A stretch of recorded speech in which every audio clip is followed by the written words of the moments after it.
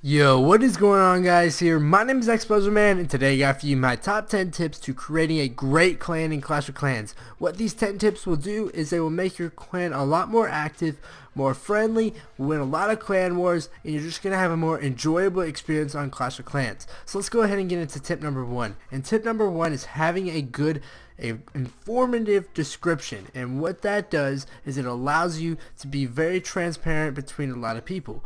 What I'm talking about right here is this little side description right here. It says XPoserMan's official clan. To join, all you need is a funny clip. You're gonna want to make that very specific in your goals of the clan, how much you wore, everything of that nature.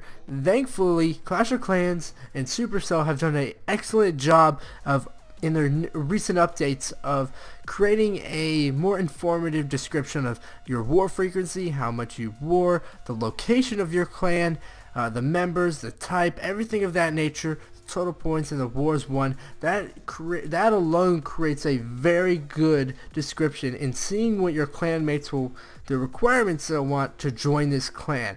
That is very good. I do applaud Clash of Clans for doing that, or Supercell. But what this allows us to do is it allows us to be very specific. So we're going to go ahead and search up some of the best clans. Probably not the best clans. They're probably not going to be exactly great. We're going to look up in the global chat and show you some good clans, maybe some ones that are not so good, and we're just going to view the clans. So here's what I'm talking about. So this is a relatively informative description right here. It says must use both attacks in wars, so that's their wants. You know, no rushed bases, a total of 4 or more, level 6 troops, what they want. So if you're a guy who maybe you want to say no rush town halls, you must have level 5 walls, you must be able to donate level 4 archers. Put that in your description, what you want in your clan. This is for all your leaders out there. Me personally, my clan right here, I didn't really want much. I just wanted a clan where I could talk to a lot of my subscribers, and it's right here. It's just my official clan. All you need to join is a funny clip, like a funny clip of you doing things. I don't want anything more, anything less. This isn't anything like that. But if you're a guy who maybe who has level 5 archers and wants to get level 5 archers, then go ahead and put that in your description. Don't make too many assumptions that you're gonna get. Maybe don't say you must donate witches at all the time. If you don't have witches, maybe you're a town hall level 5, don't say must donate max level troops. If you can't fulfill the information that you set aside yourself, don't do it. So that's tip number 1. Tip number 2, we're gonna have strict rules. You're gonna want to be able to enforce those rules and have some strict rules. So this goes along with our description right here, our description of the clan. We'll go ahead, pull that back up. So maybe you have your rules are you must participate in war every time, use both your raids.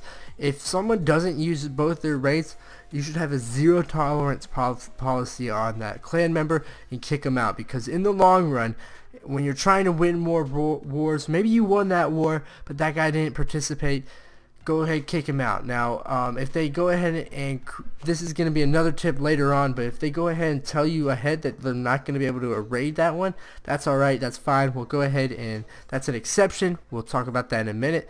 But if they just don't attack, or maybe you say, hey, have level 6 archers to donate, and they're donating you like wall breakers, or they're donating you barbarians, they're not meeting the requirements, be sure, be real strict. Be that kind of jerk leader. You don't have to be a jerk leader, but be that harsher leader that's willing to go ahead and kick people if they're not doing the right things. Maybe you're saying no rush town halls. You know, if they have a rush town hall, go ahead and kick them out. So that's tip number 2. Tip number 3, we're going to talk about enforcing those rules. Now those strict rules, you could have these real strict rules, these defined guidelines, but if you're a guy who's kind of not really, maybe you have a level 100 join the clan, and you're probably thinking, oh, this is so awesome, this guy is a level 100 and he joined our clan and he's really cool. Or maybe I join your clan and you're like, oh, XPoserMan is so cool, but I don't raid at all during your wars, or I don't do anything that's required in the description. go ahead and kick that guy, enforce those rules, because if you don't, it's going to come back and bite you in the butt. You're going to have a very inactive clan. Maybe you're like, you just need to talk during your clan, and that guy doesn't talk. It's just going to lead to a lot of mess. So go ahead, be that guy to enforce the rules. That's probably one of my biggest tips right there, is enforcing the rules you set down on your clan. That's probably the best one there is. So go ahead, make sure you enforce the rules. Now I kind of like tapped on my desk to make sure you guys got the point along. Point number, I think it's 3 or 4. Point number 4 is informative clan or informative clan mail. So what I'd recommend doing is probably about once a day, just if you're a clan leader and you're trying to run a very successful clan, have either you or your clan mates just send one mail a day. Don't spam it up with just kind of like the agenda of the day. Maybe you could be like, yo, what's up guys, here just informing you of some things. Maybe we have a clan war coming up in the next week, or maybe we want to try to do a trophy push soon, or just things of an informative decision. So you know, just things like that, kind of a bulletin, a daily bulletin of the clan. That will keep you guys more active and keep a more transparency between you and your clan mates. They'll know exactly the objectives they're going to want to reach and things of that nature. So don't just hit them on them. One of the worst things I've ever seen is when a guy's like, you know, one second he's like, we're not going to be a clan that wars a lot, and then the next day they go ahead without telling anyone, hey, we're going to set a clan war going. That's really one of the things that makes me mad. I like to have set dates, you know, like Monday, like something like Tuesdays and Thursdays we war, something like that. I guess Tuesdays and Fridays we war, and you know, you have a clan mail every day describing like, hey, it's coming up, this next clan war is coming up.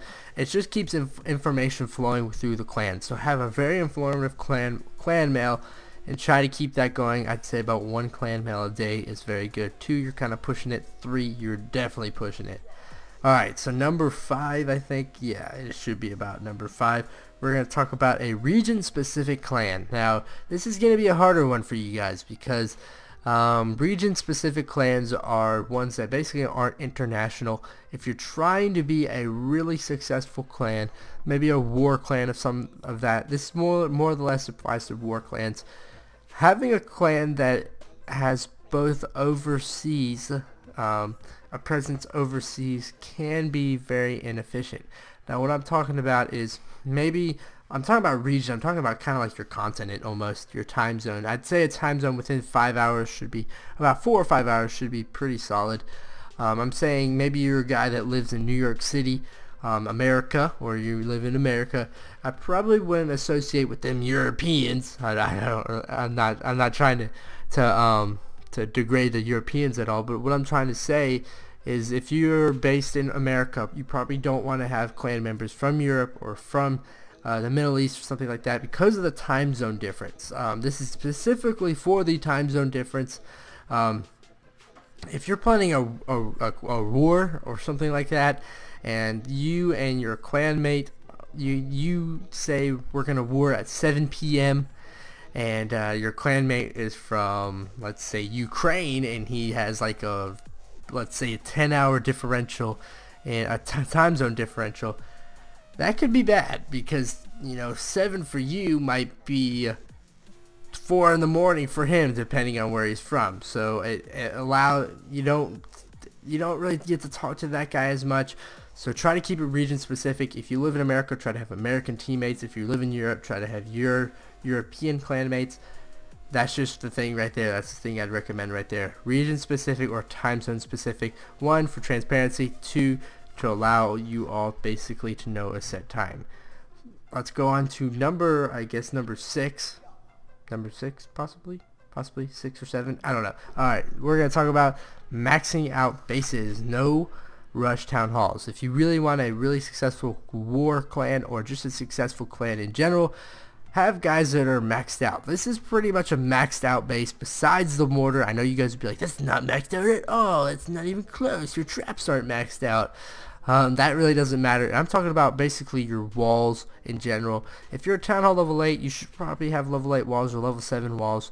But if you see a guy, he's a town hall level 10, he's trying to get in your clan, and he has like let's say level 6 or 5 walls, I wouldn't accept him just for the fact that he's a rush town hall. When you go into those clan wars, they're basically set up to where your clans are going to battle based on the size and how many of each town hall are in that clan. So if you have like 6 town hall 10s that are really should be probably a town hall level 5 but they're or a town hall level 7, but they just kind of rush to get some cool stuff, you're going to be faced up against another clan that has the same amount of town hall level 10s, and if they're maxed out, they're going to absolutely obliterate those bases.